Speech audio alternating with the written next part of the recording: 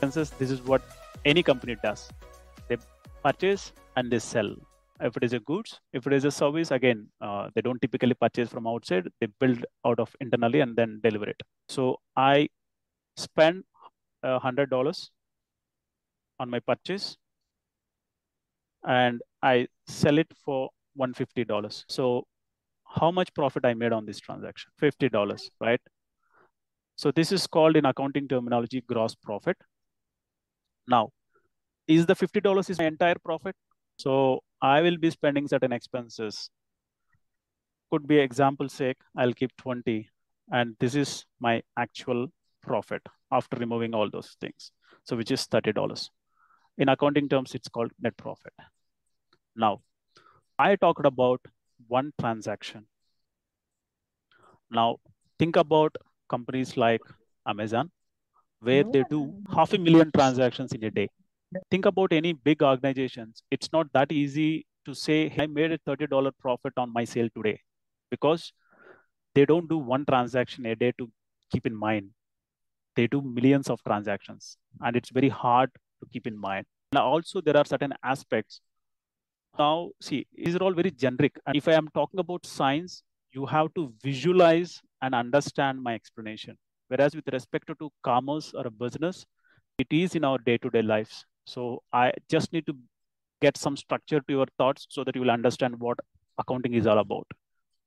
So now I introduce the terms gross profit and net profit. And the way I present these transactions follows certain rules. So that governs the accounting entries. So in typical accounting life cycle, from where it starts, there should be a business transaction, which is of financial in nature. This is a financial transaction because it involves money into it. This is my step one. Then I record this in my day book. Every day, what all the transactions I did, I record. This is also called a journal book where I record my business transactions. And every business transaction, which is of financial in nature, will goes with an accounting entry. Then once the accounting entry is done, I'll be preparing ledger posting. I'll do some activity where I post all these accounting entries so that I'll get balances, how much purchases I made in a day or in a period, how much sales I made in a day, what is my marketing expenses. All those things will be answered through ledger postings. Once all my ledger postings are done, I'll start with my trial balance. The final stage, or I can say even this itself we can consider it as a final stage, financial reporting. This is where I prepare financial statements. We talk about trial balance, and I talk about profit and loss account, and there is a balance sheet, and there is a cash flow statement. So ultimately, the whole objective of doing this is to get to know from management point of view, how much money I made, what's my financial position, what's my cash or liquidity position.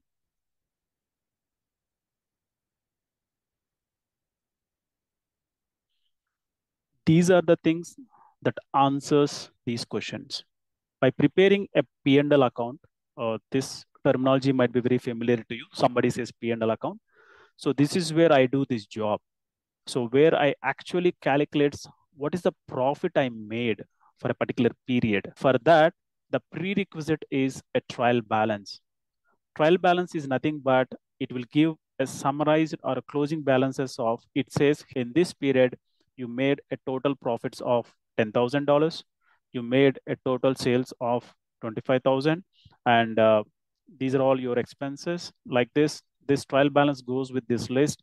And using this, you will prepare a profit and loss account.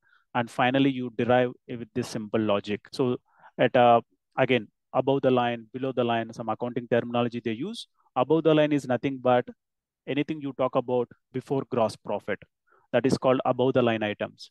Below the line items means anything you talk on the net profit side after gross profit. So that's called below the line items. So in simple, the profit and loss account helps you to derive this value. So basically, after preparing my profit and loss account, I'll get this value over here. This is a profit I made. And with respect to balance sheet, basically it talks about what are my assets and liabilities. Cash flow statement basically talks about what is my opening balance of cash for that period, and what are my receipts, what are my payments, comes to my closing balance. So that helps the organization know how much funds I left with to better manage my liquidity position. So in simple terms, this is how the cycle goes. Again, I brought the whole picture of why we are doing all these things. Now, since it is one simple transaction, you'll be able to remember and recollect. If somebody asks, I can say, hey, $30 is what I made. But visualize an organization with millions of transactions, how somebody can say. So there is a process that needs to be followed. And again, the whole intention of the company, you started saying that it's a profit. Ultimately, I need to know how much profit I made. So that can be published or reported through my financial statements. So these all together called financial statements. Whenever you heard a word financial statements, they are referring to this, and each financial statement does a particular job. Trial balance basically reports the list of the GL codes or accounts I have and what is the closing balance of that account for that period. So for every month, this is how the account flows moves, right? Like example, if I take purchases, now we are in the August month. So I have purchases, I haven't made anything. Let's say example, basically for expenses, as long as they're falling in the same period, it will have some opening balance as well. So last month I made this much of purchase, plus this month I made additional purchase. Okay, finally, this is how the total purchases I made, something like this. So for every account opening, a period net, the debit and credits, and finally comes the closing balance. So the trial balance gives that list of all the GL codes you have in your system. Using that, I'll prepare my P&L account, which gives to figure out what is the profit I made, and balance sheet where I basically report all my assets and liabilities like buildings, cash, short-term loans, long-term loans, capital, whatever it is. And also the cash flow statement, basically it gives my cash flow fund movement in the period. Now, so the whole reason why I brought the picture, so now you understand where we are heading. So we know a business transaction, it's a self-explanatory. Any transaction which is of financial in nature, financial interest in nature is called a business transaction. Now, how to write an accounting, how to translate this to an accounting entry. I will take an example of our procure to pay so that you will understand how this accounting entries comes into picture. So we said in procure to pay case, again, I'm keeping the process simple. I started with an internal requisition. Then I create a purchase order. Then the next step was I receipt goods. Then I create an invoice. Finally, I make payment. These are my stages. Is a requisition is a financial transaction? It's an internal document. You're not committing to anybody. You're not actually spending anything. So it can't be classified as a financial transaction. If somebody asks you why there is no accounting entry for a requisition, because it is not falling in the definition of financial transaction. Going to the next step, create purchase order. Is it again financial transaction? Yes, it also have the same definition because I'm just creating an internal document says that, hey, these are all the items I want. Receipt of good is a financial transaction or not? You are receiving some value. There is a financial element into it. So that is why it is a financial transaction. Now, what about invoice? The moment it touches this, it goes on because you received a material of $1,000. There is a value into it and there is a liability of payment. So of course, and finally funds are moving out of the bank. There is a financial transaction. Now, once any business transaction satisfies these conditions, now the next step comes how to all these things have an accounting entry. Okay, so this will not have an accounting entry since it is not a financial transaction, and these three will have an accounting entries. Now, coming to accounting side, I'm going to the next stage. In the entire accounting world, there are only three types of accounts. We call it as personal, real, nominal. These are pure accounting terminology. So definitely you need to follow my conversation to understand. You talk about any account, it should fall in these three categories: personal account, real account, nominal account. Okay. So what I mean a personal account, anybody involving persons, right? If the transaction involve a person, example, supplier or a customer or a lender, all these falls under personal account. Real account means all assets or liabilities. Anything which is of asset in nature comes under real account category. Example, land and buildings, your cash or your machinery, all this comes under real account nature. Nominal account, your expenses, your incomes, losses, gains. The difference between expenses or losses are same because anyway, in both the cases, you're losing out money. I'll bring one more perspective or one more definition to it. Expenses are needed, intended to make profits, whereas losses, nobody wants losses.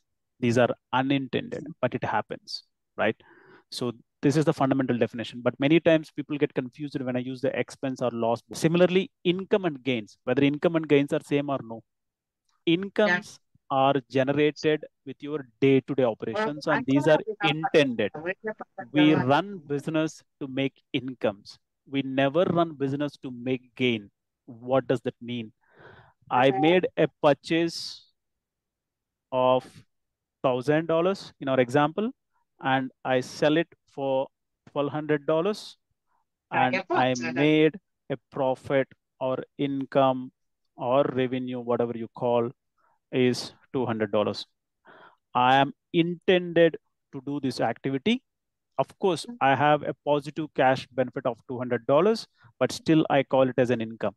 Now I have an asset with me, which is of $1,000, and I sold that asset for $1,100. Here also, I made some positive cash of $100. Okay, this is called gain because my businesses, I'm not running my business to sold off my assets. When I say asset example, there is a land a company holds. For some reason, they need funds, they sold off this asset. So then they made a positive cash inflow of $100.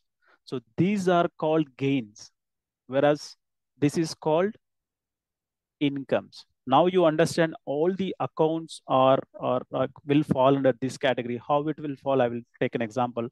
Now we understand these are the three types of accounts, but still you might not be able to fully get it, but how it makes sense, I'll help you with an example. So understand these are the three types of accounts, and there are a golden rules of accounting. We know personal, we know real, nominal. These are the only three accounts one can classify a particular one, right? So for personal account, the golden rule you need to follow: debit the receiver, credit the giver. Okay. Debit what comes in, credit what goes out. Then nominal, debit all expenses and losses, credit all incomes and gains. These are the rules one need to follow, provided if that account falls in this category. Now, once I know the rule, now I will take an example. Okay. Telephone bill paid 500. Okay. Is this a business transaction or not? First thing, it is a business transaction. There is no doubt about it. Is this a financial transaction or not? So when it is a financial transaction, does this requires an entry or not? Until here, all the parameters it's satisfied. Now, for this, okay, this is a transaction. I paid $500 through cash. Okay. The accounting entry for this is debit my telephone expenses. It's an expense. Right? Then need to do a credit of my cash. So basically in a journal book, in a typical accounting book, how it will be written: telephone expenses account debit. There is a debit column. There is a credit column. I will write $500 in the debit side, and I'll take some space into it. There's a formatting we need to follow to my cash account. I'll write 500 here. Now, is this looks familiar to you, this structure? This is how the accounting entries usually you see in Oracle, right? So to get to this stage, now we will use these rules. This is the outcome I want, and this is the transaction we have, and these are the rules I will be using now to write this accounting entry. Now, let's go back here. We know how this entry should come. Like this is what we need, right? This is an expected outcome. I know the input, telephone bill paid $500 through cash. So usually what is the knowledge you need to be an accountant? You need to get always for any transaction, there will be a minimum of two aspects. One is receiving aspect, another one is giving aspect. So we call it as receiving and giving. In this telephone expenses, what is the receiving aspect you have? You used the telephone service to be able to manage your business operations in terms of to making calls or to receive calls or whatever it is, right? So finally, for that, you are spending, okay? Here I write as telephone expenses I did. And what is going out of it? The cash is going out of it. Now let's go back to the definitions of it. It is an expense. If it is an expense, whether is it a personal account, real account, nominal account. So now I figured out it's a nominal account. Now I'm talking about cash. So by seeing the above definitions, and also we have given examples, right? Just understand the definitions of it. Real account talks about assets and liabilities. Cash is an asset for me. That is why it is coming under real account. Now we know this is my nominal account. This is my real account. Now let's go and apply these principles. If it is a nominal account, what the rule says, debit all my expenses and losses. Since the first aspect in the transaction is a nominal account, I figured out it is a nominal account. That is why I'm writing as I need to debit. Now I'm blindly following the rule. Telephone expenses, account short form A bar C, I'll write in the end as a short form debit of $500. Now, we know this is a real account. What is a real account says? If somebody comes in a real account category, you need to read this rule. Debit what comes in, credit what goes out. In this case, the cash is coming in or going out. What is happening to the cash? So it is going out. What the real account definition says, you have to. Now I'm writing the second line to it, to cash account credit in a separate column. It's just a presentation. Presentation wise, don't worry about it. It's just a standard format that you need to follow. Okay.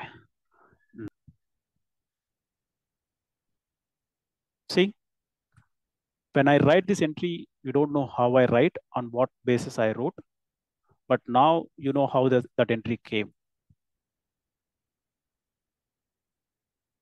So for every business transaction, back of it, it follows these rules, using which the accounting entries will be created.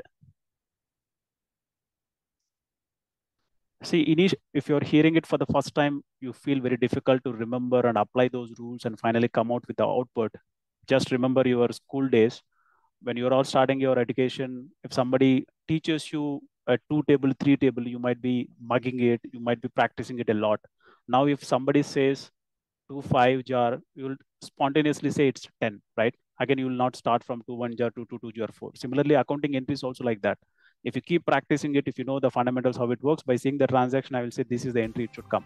I don't, all of this goes back of my mind. Finally, I'll say that this is my accounting entry.